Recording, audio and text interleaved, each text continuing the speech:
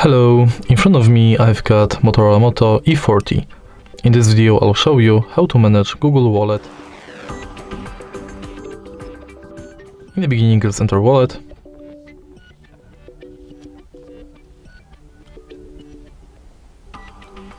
Tap Explore, and as you can see from the homepage of this app you've got access to your payment methods and you can add different types of cards. If you go here, you've got access to your Google account, wallet tips, contactless setup, which is unavailable on this phone because it doesn't have NFC, full list of participating banks,